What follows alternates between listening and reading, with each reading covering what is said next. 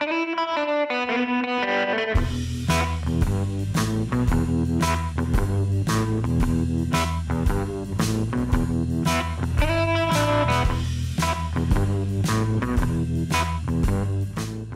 and welcome to the Imaging Wire Show. My name is Brian Casey and I'm managing editor of the Imaging Wire. We've got a great episode for you today. Our topic is what can we do about physician burnout? And our guest is Dr. Sonia Gupta, Chief Medical Officer at Change Healthcare. She is a practicing abdominal radiologist who is passionate about mentorship and AI in healthcare. Dr. Gupta, thanks for being with us today. Thank you, Brian, for having me. So burnout is a really serious problem in healthcare and also in radiology. How familiar are you with the problem? And we hear all these numbers about how bad it is. Is it really as serious as we've heard? Yeah, I think unfortunately it is pretty serious. And we do hear a lot of numbers, and I think that kind of desensitizes us to the problem. But I know personally, I'm former academic faculty, and I still mentor some medical students and radiology residents and radiology fellows. And, many of them have graduated, they've started their first job. And I think what's been really surprising to me is many of them, they've only been working, I would say, less than 3 years. And they're really feeling that burnout. And, they reach out to me and they ask me for advice, like, what do you think I should do? I'm not feeling great about where I am. And, many of them have actually switched jobs a few times, just after 1 year, they've already had to switch roles, trying to find a better fit. And I think that really says something about the environment that they're working in, that they're kind of trying to find that right fit and hoping for better. And, unfortunately, sometimes it isn't better. So that's really been a challenge and trying to coach them through that. Yeah. Now, the problem is pretty prevalent. And there was a Medscape study that came out. I believe they track burnout every year, and their most recent one came out in, I believe it was January of 2023. And they found that 53% of physicians said they were burned out, and 23% said they were depressed. And then if you look at what the number is in radiology, so they've also broke it down by specialty. So you see emergency medicine way up there at the top, 65%. But radiology is like number 11 at 54%. So it's at the higher end of specialties that are reporting burnout. Do these numbers kind of look like they're accurate to you? I think they do. I hear about it from colleagues in other specialties as well. And it's really challenging. I think it just says more and more about the environment that they're working in, not feeling. Some people use the term moral injury as well, because obviously you went to medical school to take care of patients and you want to take care of them, you want to help them, but it feels sometimes that you're working against a system that is not allowing you to provide the best patient care. And that's what causes some of these challenges and some of that burnout and possibly even the depression. Yeah. And I guess there was a study that came out in AJR a few weeks ago about they called it moral distress in radiology. And they defined it as when you're working in an organization and you want to do the right thing, but you feel like you can't due to all the different pressures that are there. Yeah, absolutely. You want to feel like you're doing the best you can for each patient that you're taking care of. And so then if you feel that you can't, that definitely adds up throughout the day, because again, imagine our physicians are taking care of many, many patients per day, every day, on weekends and on evenings. And, that just builds up over time. Yeah. Now, when you talk to radiologists, and you're a practicing radiologist, when you talk to radiologists, what are some of the things that you're hearing that are causing them to feel burnout?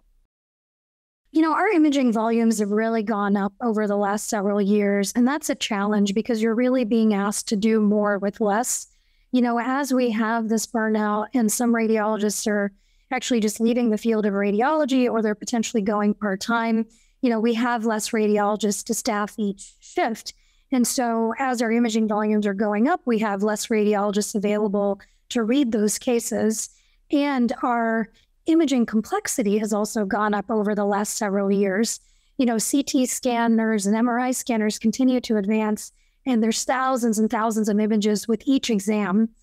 And, patients also have multiple prior imaging exams that you want to have available to you to use for comparison and to give a more accurate, complete patient care history, when you're dictating your report. And so just navigating that system, all the clicks, and as patients move from one site to another, sometimes those images are not always available, so there's a lag time there as well. And so all of those pressures building up, as well as turnaround times, there's nothing more stressful than knowing that the ER is waiting for the results of your read, or a surgeon, or a trauma team is waiting for the results of your read in order to make a patient care decision. And, you could potentially be the bottleneck in them deciding something critical for that patient. So all of those stressors together, as the volume just continuously increases. And the problem potentially could get worse because we've been hearing what's being called the great retirement coming up of a lot of older radiologists deciding to retire. And that's going to make this problem of, the number of radiologists compared to the volume, like even worse. Absolutely. Our aging population is increasing, and the ratio of the number of radiologists that are coming out into practice has not kept up with that by any means. And, when we do add in the retirements, we do have staffing shortages that we're not really seeing any solutions for at this point or any relief, because it does take 10 years to train a radiologist. And in addition to that, if we have radiologists like some of my mentees that are considering leaving the field of radiology, but they've only been practicing for anywhere from 3 to 5 years, that's really discouraging as well, because it's going to be another 10 years before we're able to replace that radiologist. And this is not something that's unique to the United States. We are seeing this, in the NHS, in the UK. There's also radiology staffing shortages in Ireland, and, in other parts of the world as well. So that's the bad news. And we don't want to bump people out too much by just dwelling on the bad part. But fortunately, there are a lot of potential solutions to solving the burnout issue. A lot of them are rooted in IT and also in AI. So let's talk about that a little bit. What role do you think technology can play as a solution to burnout? Yeah, absolutely. I would love to talk about solutions to actually address some of these problems. I think that as radiologists have been figuring out what works the best for them with potential flexibility with, where they read from and geographically, and, what shifts they're reading, using cloud technology helps with that, because they should be able to log in from, anywhere at any time to be able to hop on a list. And, every person's family situation and home environment is different, and their commuting abilities are different. So being able to use technology to allow them to be able to work when they can, at hours that are the best for them with cloud technology, which allows for faster reading, faster streaming of images, those types of tools can really help with that. And, I alluded to earlier, over the pandemic, there was a lot of geographic shifting around of our patients and also our radiologists. And so being able to use IT tools that allow patients to, bring their images from one institution to another is good for the patients and for their care, but it's also really good for the physicians and radiologists that are trying to take care of them, because we do need that historical image to do the best that we can for them and to make a diagnosis. And, if we're able to use these tools in an effective way, ideally, we would start to see less burnout and more efficiency. And, that is really the ultimate goal that we're looking for. Yeah. No, one of the things that happened during the COVID pandemic was that radiology got distributed, really quickly, where they said, don't come into the hospital, read at home. And radiology, pivoted really quickly to enable the work at home for radiologists. And obviously radiologists are kind of well positioned to do that. Has that trend continued where employers are allowing radiologists to continue to read from home in cases where maybe they hadn't before, or are they reverting to kind of like hey, you got to come back into the hospital model? Absolutely. There are more and more practices offering hybrid positions, where they're able to go into the hospital 1 or 2 days a week and then also work from home a few days a week. Or potentially, they work on site the entire week, but then if they take a call shift that's, evenings or weekends, they're able to do that from home. And so that really obviously saves a lot of time with commuting. And for some of them, it has increased job satisfaction. Now, pre-COVID, most of our remote radiologists worked overnight shifts. And, it really wasn't a trend to do a daytime shift and do it remotely. But over the pandemic, we've seen, and as you said, at the start of the pandemic, we were one of the first medical specialties to make that rapid shift to home work. So we were working daytime shifts and we were doing those from home. And that trend has certainly continued with a lot of hybrid offerings as more and more radiologists are trying to balance. And I think it's a good trend for us because, we've seen the numbers today about how prevalent burnout is with our specialty. So anything we can do to address that or alleviate that in some way, and if remote work is part of that, then that's a great solution. So do you think that'll have an impact? Radiologists being able to, just sort of naturally work from home? Absolutely. I think, even academic medical centers are embracing remote work in some capacity, and they're allowing for, attendings to teach remotely potentially or give lectures remotely. And I think that will have an impact because not everybody actually lives close to the imaging site that they want to read for. And being able to eliminate that commute, even a few days a week, makes a huge difference. I mean, that's 2 more hours in a day that they could potentially actually be taking care of patients, not spending time in the car driving. Yeah. Now, what about image sharing? So there a lot of companies are developing tools to make it easier to share images, to ditch the disk. Is that something that you think will have an impact on physician burnout? Absolutely, because, going back to moral distress, again, you're trying to do the best care that you can for this patient. And then you find out that, they may have had many prior scans at another institution. And then you have to find out if there's a CD somewhere and, getting the images digitized, and all this time could relate to potential delay in care. And so that's what you want to avoid. And also, when we do multidisciplinary tumor boards, we've had really great results with using image sharing, potentially remote or hybrid, because sometimes our oncologists are at a different site. They may be in a clinic, but they want to attend tumor board, and our radiologist is in a reading room in a different part of the hospital. And so being able to share the images with a large group for a multidisciplinary tumor board, which we had always done previously in person, which of course had its own challenges, allows for greater flexibility, and I think ultimately will improve patient care. Perfect.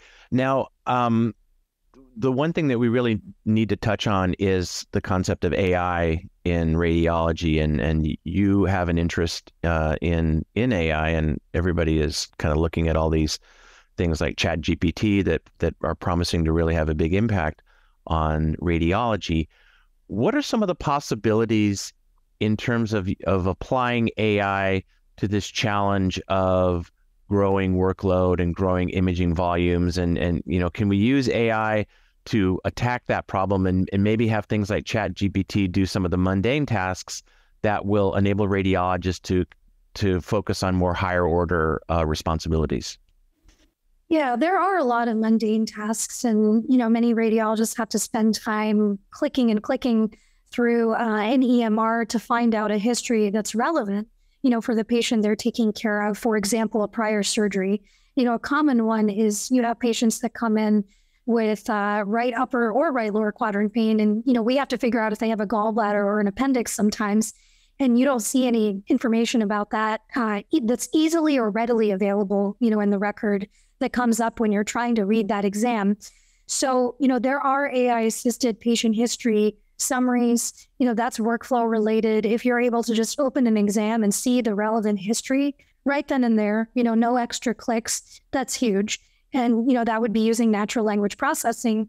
And again, with natural language processing, AI-assisted reporting, which can be used 2 ways. There can be automatic impression generation, or it could actually be follow-up findings. One tool that I've personally used, which was really a game changer, was it will read the text of my report, it'll read my impression, And then if there's anything in that report that requires a standardized follow-up, it will pop up, an alert that says, do you want to put this in your report?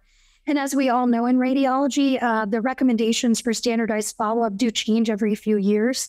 And, keeping up with the current literature is always a separate task. And then having to cut and paste that recommendation into a report is another task. So if we're able to eliminate that, by a workflow tool that uses NLP, again, that's huge. It helps with burnout and is also a huge time saving.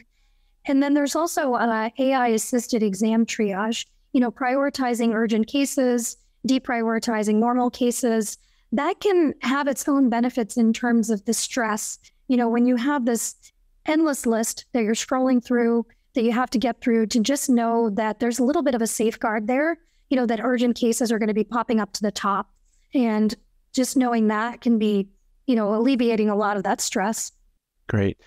Any other technologies that, AI or non-AI that we might be able to leverage to alleviate burnout, things like digital teaching files, that kind of thing? Yeah, digital teaching files, are a good one. It's surprising, I think, to most people that, this isn't automatically done for us, but, we have to manually create digital teaching files and save cases that can be used for resident and medical student teaching. And now, there are more and more tools out there that make it a lot easier to just click save and write a note, and it'll automatically put it in a folder that can then be used for teaching later on.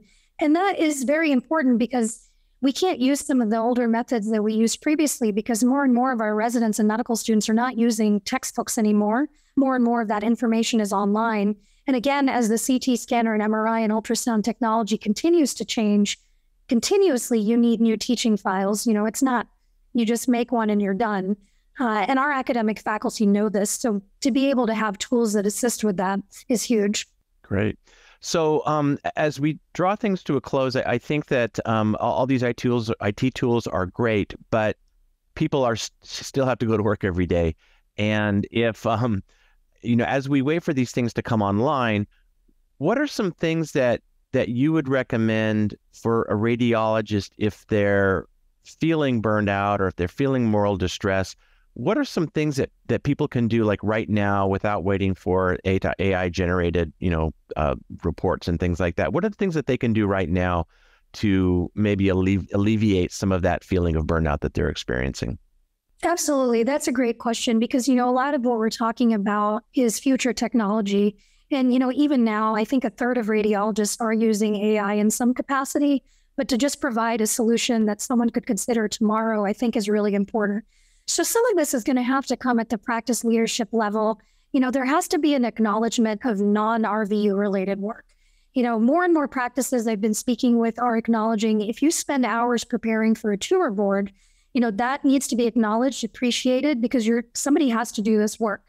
And, it shouldn't be something that causes burnout because, now let's say you spent hours preparing for this tumor board, but you got behind on your list and, people are looking at you negatively for that.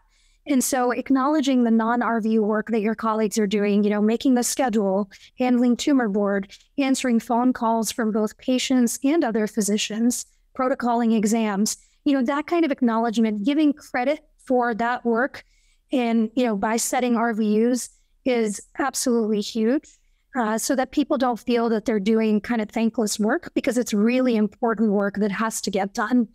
And then I would say, a little bit of self-reflection. If you are feeling burnt out, is it because of the hours of your shifts potentially? Is it because you are on site and you want more remote work? Or is it the other way around? Maybe you're doing remote work and you feel isolated and you would like a few more days on site. So I think some reflection about different options and what could make you feel better in your current practice, can help a lot. And then talking to your colleagues for support, like what's working, what's not working.